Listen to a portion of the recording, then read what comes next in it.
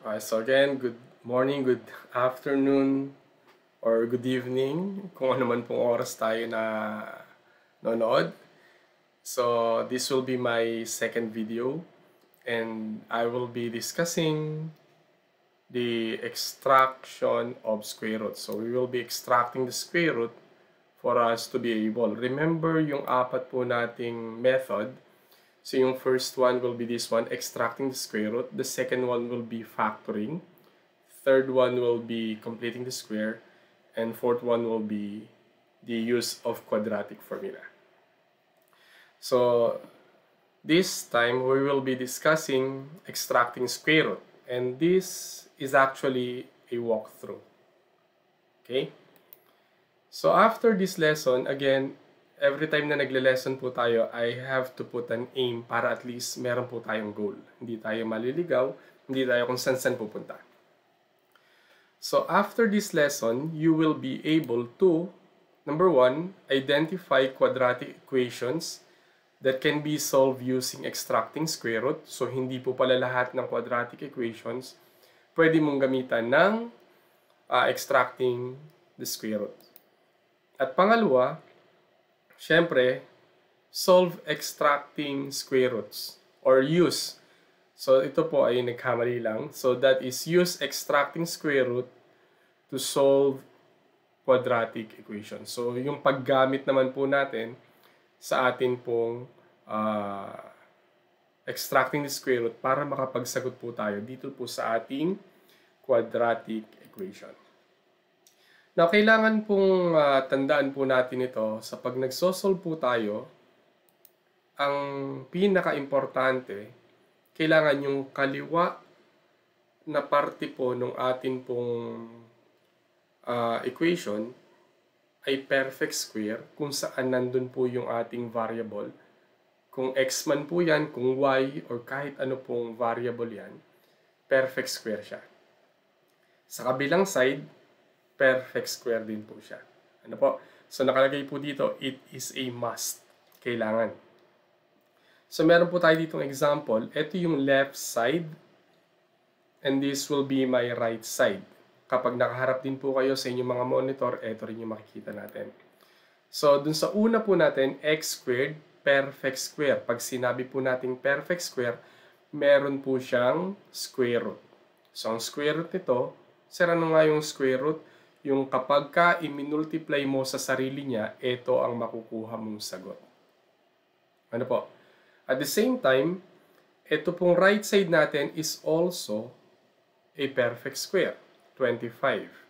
Ang square root niya, anong number na pag minultiply sa sarili, 25 ang sagot, that will be 5. Ano po? So we have here now another one. X, the quantity or the square of quantity x minus 2. So kung napansin natin yung x minus 2, nasa loob po siya ng parenthesis or grouping symbol. So considered siya as one term. Dahil nasa labas yung ating exponent na 2, perfect square siya. Ang ibig sabihin nito, x minus 2 times x minus 2. Sa kabila, we have here now a 9. Ang number na pag i-multiply sa sarili, 9 ang makukuhang sagot ay 3. So sa makatwid, ito po yung sinasabi rito na kailangan po nating tandaan. Na kung ano man po yung nasa left side natin or kung saan may kasamang variable, kailangan perfect square po siya. At the same time, yung nasa kabilang side naman po, perfect square din po siya. So we have here now different kinds of quadratic equation that can use extracting square root. Sabi natin kanina, kailangan ma-identify natin ano ba yung mga quadratic equation na pwedeng paggamitan ng extracting the square root. Kasi hindi nga po lahat. So, ang isang example natin is x squared equals c. Sir, ang gulo naman. Paano namin maintindihan? Tama? So, para po mas maliwanag, ang ginawa ko dito ay put some examples. So, we have here now x squared is equal to 9. So, yung c natin dito, kumakatawan sa 9. Kagaya po na example natin kanina. Next one, x squared minus c equals 0. So, yung una, hindi po siya equated sa 0. Yung pangalawa, equated siya sa 0. So, ang isang example natin, x squared minus 9 is equal to 0. So mamaya po, iisa-isahin natin yan. Yung pangatlo natin, we have here now the square of quantity bx plus or minus c is equal to c. Ayan, dito pumapasok po yung kalituhan. Sir, ano ba yan? Puro c. Wala namang number kundi yung exponent na 2. So, antay lang po tayo ng konti. So, ito po yung sample natin. Ang kumatawan sa b ay yung 2. Ang kumatawan dun sa unang c ay 3. At yung kumatawan dito po sa equal c, 16. So, we have here now the square of quantity 2x plus or minus 3 is equal to 16. And then, we have here now the square of quantity bx plus or minus c is equal to 0. Ang example po natin, the square of quantity 2x plus or minus 3 is equal to 0. So, ito po yung mga makikita po natin na po pwede po nating paggamitan ng extracting the square root. Okay, so we have here now the following steps. So, kada number, nilagyan ko po ng steps. Medyo magtiyagahan na lang po sana tayong makinig muna. At sumunod. So, we have here now x squared is equal to 9. Ang una po natin gagawin, extract the square roots of both sides. Kasi nasa magkabilang side na po siya, all we have to do now is to extract the square root. Ayan. That is the square root of x squared is equal to plus or minus square root of 9. Now, if you notice, meron po tayong plus or minus dito. Pakitandaan, ito yung madalas na nagkakaroon ng problema yung mga estudyante. Kapag kayo ang maglalagay ng square root sa solution ninyo, palaging katabi nun, plus or minus. Dito po sa main number. So, yung katotohanan po niyan, dito yun sa variable. Kasi hindi nga natin alam yung value. Kaya lang, ililipat din naman sa kabila sa dulo. So, dito ko na lang po ipapalagay. Ano po? So, siguro kung magkakaroon tayo ng pagkakataon ng harapan, mas mabilis kasi. Pero sa ngayon, pagtiyagaan nyo po muna, uulitin ko po yung dapat nyong tandaan. Basta po kayo yung lalagay po ng radical sign. Bago po yan, palaging merong plus or minus tayo dito. Okay? So, kung gagawin po natin yan, makakancel yung radical sign dito, yung square root, at saka yung 2. And then, yung ating pong 9, kagaya ng sinabi ko, ang square root po niya ay 3. So, hindi mababago yung plus or minus. So, ang sagot po natin ay dalawa, isang positive 3, isang negative 3. Dalawa po yung sagot niyan. Ano po? Okay, we have here now the second example. X squared minus 9 equals 0. So if you notice, halos parehas lang. Kaya lang, ito equated sa 0.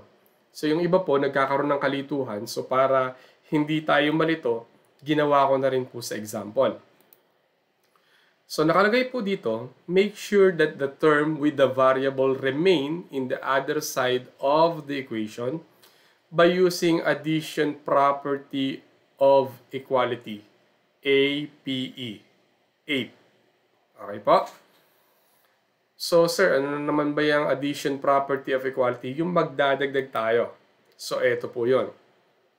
So we have now x squared minus 9. Para mawala yung variable nating 9 dito, nagdagdag tayo ng positive 9. Bakit positive 9? Kasi negative ito. Para negative 9 plus 9, 0.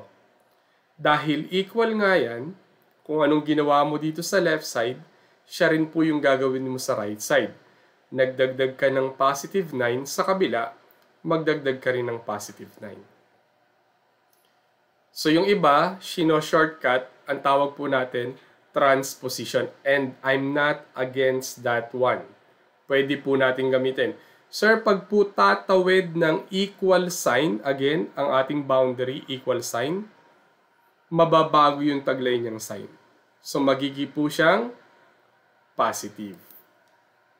So x squared is equal to 9. Again, saan po nangyari? Negative 9 plus 9, 0. 0 plus 9, positive 9. So, pwede po yung transposition natin. Kung mapapansin natin, pagdating dito, katulad na siya nung nandito.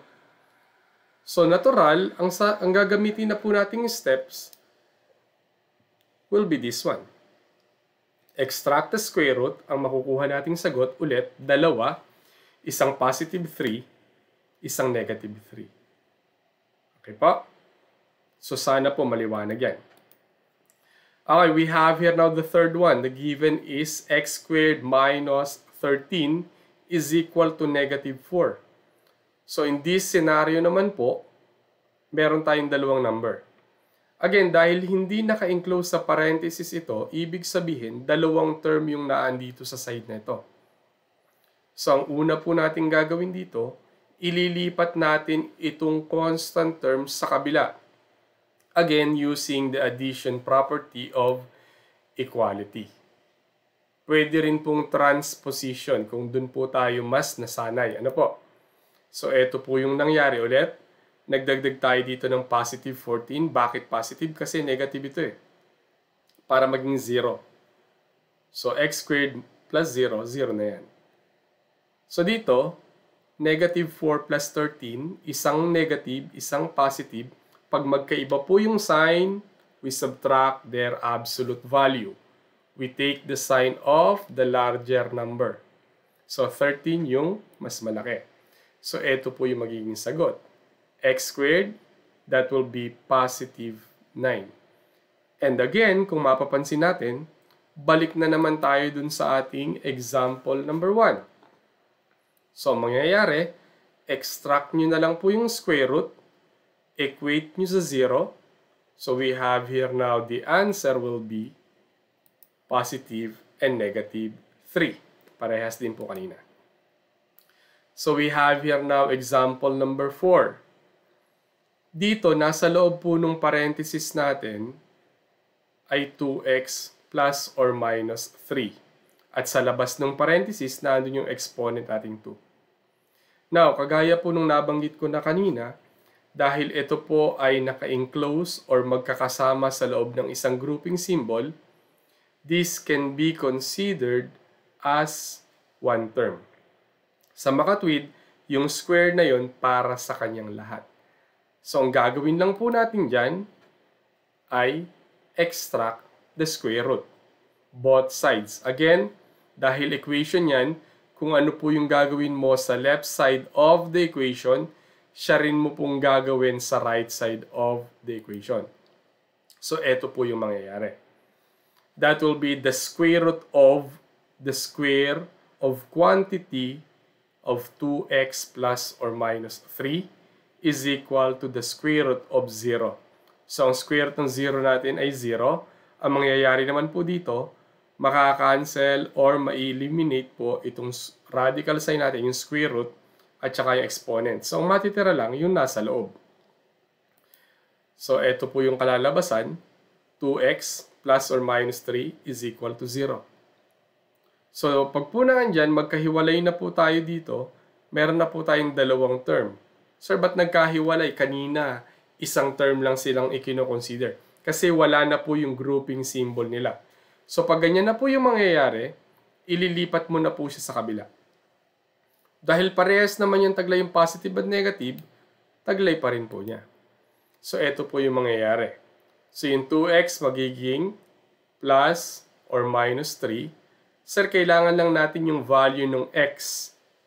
So, ito po, 2 times x ang ibig sabihin. Kung may gusto po tayong matanggal, kagaya po nung nangyari kanina, na minus para matanggal yung direct opposite operation, nag-plus tayo. Dito naman po, meron po kayong multiplication, nag-multiply tayo. At ang direct opposite po ng multiplication, division. So, i-divide mo to sa 2, parehas. Ang mangyayari, eto na, nawala yung 2 dito, napapunta dun sa ilalim. So, plus or minus 3 over 2. Again, dalawa po yung sagot, isang positive 3 over 2, at yung pangalawang sagot po natin is negative 3 over 2. So, kung ganito magiging sagot natin, automatic 2 checks na po yan. Sir, pinaghiwalay ko isang positive, isang negative. Okay lang po yon. that will be considered as a correct answer also. Okay, we have here now another example, and this will be our fifth example. The given is the square of quantity 2x plus or minus 3 is equal to 16. Again, ang nadagdag lang dun sa example number 4 natin, instead na 0, 16 yung ginamit natin. So again, dahil ito considered as one term, ito perfect square, so pwede na rin po nating i-extract parehas yung square root ng both sides. So dahil ganyan po yung mangyayari, again dito magkakaroon po ng plus or minus. Uulitin ko, basta kayo naglagay ng square root, plus or minus. Okay po? So dito makaka-cancel po yung square, ang matitira 2x plus or minus 3. Ito naman, ang square root ng 16 ay 4. Okay? So this is actually plus or minus 4. So this is actually my mistake. Plus or minus 4 yan. So dito po, we have here now, ililipat ulit sa kabila, plus or minus 4. Dapat dito, plus or minus 4 pa rin. Okay? So yung plus or minus 3 lilipat, dito dapat plus or minus 4. So, i-remove natin po yung 2. Ito na yung magiging sagot. Ang pagkakamali ko dito, hindi ko nakuha kanina yung isang minus. Susubukan lang po muna natin. Kung positive 4 ito plus 3, that will give you 7 divided by 2, 7 over 2. Kung naman po siya ay negative, 4 minus 3 is 1 divided by 2, ito po, 1 half. Another po na pwedeng sagot kung ito po'y parehas pong negative. So, positive or negative po tayo. Kung sakali pong negative naman yung 4, negative 4 plus 3, that is negative 1 divided by 2, magiging negative 1 half. At isa pa po, kung ito naman po ay negative 4 minus 3, magiging negative din po ito. So, we actually have here now 4 possible answer para po sa example number 5. Ito po ay plus or minus 1 half. This will be plus or minus 7 over 2. So again, this is my mistake. Dapat dito pa lang po may plus or minus na. At least nakita na po natin din kaagad.